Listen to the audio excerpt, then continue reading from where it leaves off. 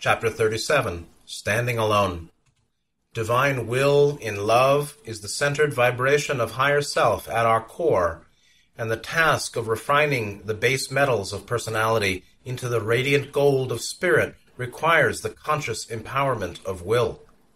As I've mentioned before, meditation and the spiritual path are like mountaineering. First you go up, then things are flat, then you go down. But we can also look at the spiritual path in another way. The higher you go, the smaller the crowd. While I don't think it's true universally, since so-called higher realms are filled with light beings, it does appear to be so on Earth. The more effort we put into self-cultivation, the more time we spend in meditation, study, service, and reflection, the more we do tend to split off from the main body of society, which, to be honest, really has little interest in the disciplines of personality and the development of consciousness. Though spiritual dedication generates more compassion, desire to serve, and a sense of unity, it generally separates us, at least in awareness, from our peers. To boldly turn towards spirit, at least here in 3D, usually requires us to turn away from the world, at least for certain periods, and learn to stand alone. Again, it's important to differentiate Earth from the higher realms, where we find countless civilizations embracing spirituality, fully aware of universal path and design, hosting active temples of learning, prayer, and meditation, well integrated into the daily life of the whole society. We do have that to look forward to, and our society is definitely moving in that direction, in some sense. In the greater cosmos, there are numberless worlds dedicated to sending love and light to distant orbs, including our little planet Earth, where all souls are devoted to service, seeking greater unity with life. In these civilizations, one need not stand alone. In fact, their social harmony is so intense that it exerts a metaphysical force that unifies individual awareness into a greater collective mind. Their group actually becomes one being, a condition described by Ra in the Law of One as a social memory complex, unified knowing between all members of the group. According to many channeled sources as well as Ra, most of the wanderers on Earth are from just this type of society. No wonder we feel such alienation down here. The experience of individual and collective separateness is intense and very real in third dimension. Being naturally sensitive and open, wanderers often feel great pain within self-centered modern society. Beyond that, ET souls must also contend with the interdimensional dislocation of having lost the greater freedom and awareness native to higher realms. Some of the wanderers who've been here for centuries have developed a hard shell, often leading to bitterness. Many more of them have simply checked out from social engagement entirely, choosing to live more or less isolated. Whether or not you consider yourself an ET soul, you too may feel alienated from the common ways of the world. But in the world or out of it, we still must learn to stand alone. Despite, or perhaps because of global disharmony, the 3D schoolhouse Earth is an excellent training ground, not only for wanderers, but for all spiritual seekers who want to accelerate soul evolution. If you're familiar with the rigors of traditional Eastern paths, such as Zen Buddhism and Hindu pranayama, you can appreciate the value of hard training and balanced discipline as catalyst for enlightenment. Seeking love and light and seeking to share that love and light in an environment of conflict and suffering can be a huge stimulus to awakening. As an example of this, I once lived in a Japanese Rinzai Zen Buddhist monastery in upstate New York, an austere and forbidding place called Daibosatsu Zendo, which translates as the Great Bodhisattva's Zen Training Temple.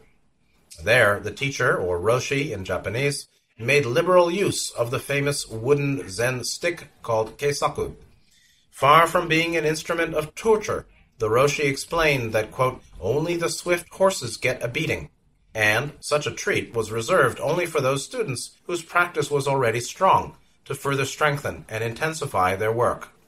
We in the West, especially those familiar with New Age weekend workshops, are not accustomed to the real intensity of hard training in Oriental schools. The true adept path is a very serious matter, and when meditation practice connects to cosmic power and high-voltage energy rushes into the 3D body, it can literally be a matter of life or death, which I know from personal experience. Of my two closest friends and co-students there, one went temporarily insane and the other killed himself. Of course, we don't have to embark upon such a steep path to grow. Simply living in normal society can be a great catalyst to spiritual maturity. But it's neither easy nor simple. We can see all around us the results of not being able to get along in society. The mental institutions of all nations are full of those who could not cope, adapt, or stay centered within. In most cases, these souls were unable to clear their own personal process and deal with the outer challenges facing them. Though we are intensely social beings, learning how to stand alone is a central, core learning. For myself, as I suspect for all of us, life's course has involved gain and loss, grasping on and letting go. On the path of meditation, I've learned some of the skills of detachment from the body-mind system, and I've come to appreciate the basic impermanence and insubstantiality of thoughts and feelings. Realizing the illusory quality of one's own psychological process is the first step to really knowing emptiness or sunyata. Understanding the basic emptiness of thoughts and feelings does not mean denial, rejection, or judgment. It simply allows us to center ourselves in a more spacious awareness, which could be called a quality of spirit. From that vantage point, we're naturally less reactive to the passing play of mind. This can be called standing alone at the level of awareness, watching the shadows and clouds and not grasping on. In Theosophy, it's called holding the mind steady in the light, quiet mind, being at ease in the light of soul. A second aspect of standing alone is much more literal. On my own path of growth, like so many other seekers around the world, I have had to detach myself from society in many ways. As I set priorities, some activities and acquaintances fell by the wayside. Some relationships had to end abruptly, while others took their place. Making a commitment to self-development, then gradually intensifying that commitment over time, always involves reshuffling the social deck. Since inner change radiates and magnetizes new contacts, as we grow, so too must our social circle. Since spiritual growth requires increasing inner contact, those who need other than what we offer will naturally drift away. Some phases of inner work demand outer withdrawal. And yet, while I've experienced much loss in social, material, and psychological terms, the vacuum has been filled from a deeper place. As in the saying, you can only receive with empty hands, there has been a corresponding influx of energy, meaning, purpose, and fulfillment over the years. Disillusionment led to a shattering of illusions. Detachment served to sever old bondage, and the loneliness of being alone opened up to an experience of greater wholeness and self-centering. The more you seek, the more you receive. The more you offer in service and spiritual balance, the more comes to you and through you. These ideas may seem trite, but they're also facts of life. Friends, co-workers, and true spiritual family will continue to come our way, possibly more than we ever imagined. Yet, while the community of heart may strengthen and its foundations grow more stable, there is still an abiding need for solitary work. Nothing is more transformative than communion between self and self, between conscious mind and our superconscious total being. Turning inward is the essence of all seeking and leads straight to will. As this turning inward finds its source, we'll also find the sacred within. Divine will in love is the centered vibration of higher self at our core, and the task of refining the base metals of personality into the radiant gold of spirit requires conscious empowerment of will in balance. As all esoteric schools tell us, the forces of will and endurance are developed through meditation, concentration, and focused service. Once developed, we also need will to safely stand alone. I recently met a woman who attends the school where I conducted the research for my first book, the California Institute of Integral Studies in San Francisco.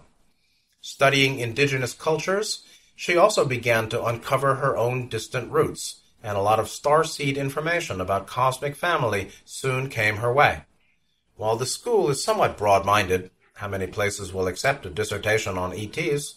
Nevertheless, she still felt isolated, and moreover, her intellectual mind told her she must be crazy, unless She could separate fact from fantasy, inner truth from outer fear. She was unable to remain in such an environment. Clearly, there are stages to the process of self-understanding and the development of will. One of the first stages, which we can observe from this example, is learning how to trust one's own deeper knowing. Self-trust is the foundation for all inner growth, and it's also a prerequisite for standing alone. Yet, there's no need to worry. You cannot ask for a better training camp than the planet you're living on right now. On Earth, it's not too easy to be clear, not too easy to be strong. It's not even easy to trust yourself, since you can always find a dissenting voice, either in your mind or out in society, which suggests you've made a mistake or that an opposite view is better.